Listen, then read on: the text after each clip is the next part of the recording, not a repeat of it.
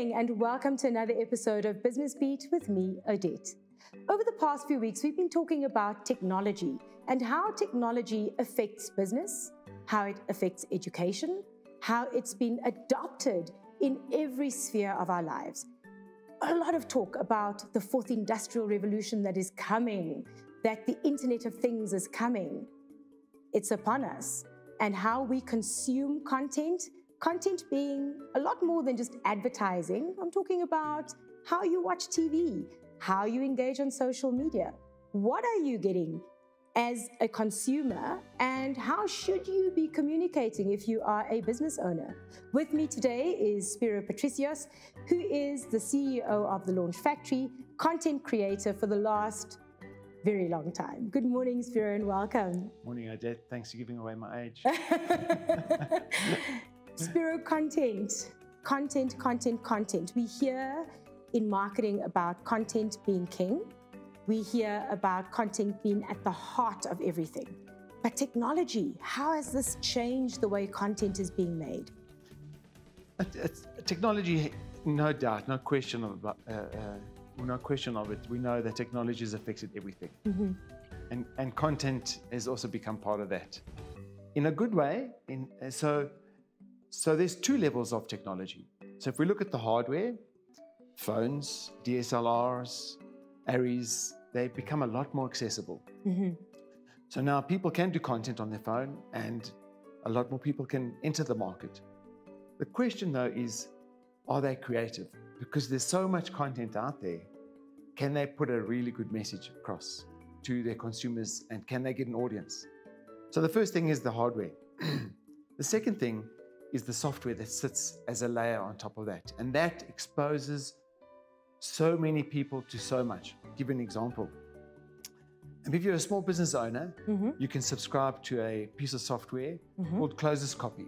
What does it allow you to do? You subscribe to the service. You say you want to talk about sales. You put in a few words about sales. Mm-hmm. On the other side, it gives you a whole lot of advertising copy. Wow. So it literally gives you, as a small business owner, access to what an ad agency that you would have to pay for. It gives you the service. Gives you that at facility. The click of a button. At wow. a click of a button. So what does it do? It opens up a whole market for SMEs to be able to get involved in that space, whereas traditionally they couldn't afford an agency. Will it replace a copywriter? No. In an agency? Absolutely not. But it would allow a huge part of the market to be able to enter the advertising world, to be able to market. So technology is an enabler. Another example is for content providers, there's a platform called Genero or Flare Studio. Mm-hmm. On the one end, there's a whole lot of brands that give briefs. And on the other end, there's a whole lot of creative people that subscribe to those briefs. You don't meet anybody. You put your brief online. Oh, wow. It gets judged. You win the award. You win the project. And all of a sudden, a South African company is producing Mars pet food for a client that sits in the UK. In the country, wow. You haven't met the client face-to-face once. The production's done online. Your payment's done online. It's all just enabled a full suite of tools for you to be able to produce jobs that are not on your doorstep. And this is so important for entrepreneurs, right? Because I get a lot of questions from viewers asking, how do I compete against the big brands who have big budgets to be able to advertise my product in a way that still looks sexy and professional?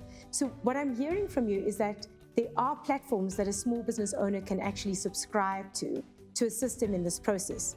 Now, let's flip it over a little bit, right? Not from a business point of view, but from a consumer. We are all consumers. We buy bread, milk, everything that we own, we purchase, basically, or we buy the ingredients to make. We need to be communicated to entice us to go to the store or buy the product. Now, what we see, i.e. the content, is what entices us or not. Correct. How has technology affected how brands are creating content, or what should they be doing to get consumers to go to the store and buy? That's a brilliant example. So I suppose their technology has also played such a vital role in what consumers have got access to watch. So as brands, do you just want to do what you used to do? And the answer is absolutely not. So you have to be in the space where you engage your consumer. You want to get them interested in what you're selling, what you're providing as a service. And that's, I suppose, the key differentiator. The creativity that the brand or the creators behind what you're going to be putting out is what's going to make a difference. Right. And TikTokers have done exceptionally well with that. I use that as a reference all the time, because here you have literally somebody with a ring light, a phone, and doing something crazy. And within minutes, there are millions of people who've seen that. If a brand latches onto that, literally they get exposure to millions of people, and it probably wouldn't have cost them very much. So a perfect example, TikTokers have got a phone, but behind that, they've got a really good idea. So even though a brand can be spending millions of rands to create a 30-second ad or a piece of content, it may not even come close to what a TikToker can do at the end of a phone. So technology is an enabler, but does it really get your attention as a consumer on the other side? No. And I think that ingredients in the middle is what we call creativity. And you have to be creative in one way or another to be able to get an audience. So there's millions of TikTokers, but not millions of TikTokers have got an audience. It's the ones that have got a really good idea. You know, it's interesting that you say that, because if you had to monetize something on TikTok that has perhaps not been monetized, I always use the example of things going viral, like Gangnam Style, that song, right? If Psy got $1 for every view that he got before he became Psy, he would be a multi-millionaire. Sadly, he only started earning after the explosion, right? So I think my takeout from what you're saying is that technology exists. It's definitely a part of our everyday lives. It's a vital part of any business.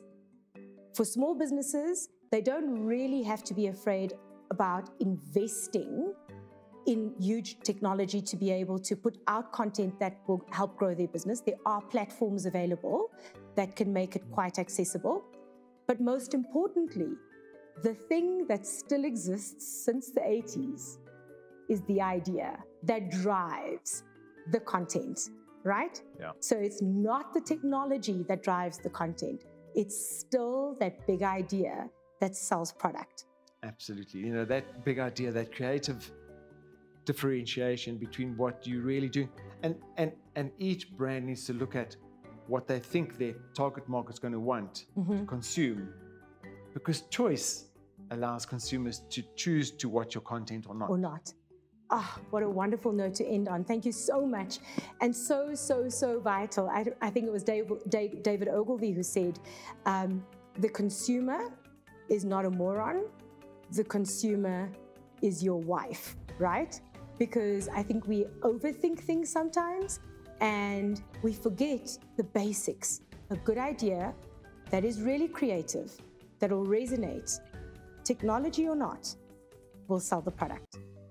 To the viewers, whether you are a small business, an aspiring multinational business, a good idea in terms of creativity is still at the heart of content creation. And you can have the best technology money can buy and still not hit that sweet spot with the consumer and sell product. At the end of the day, creativity in content creation is king. Until next week.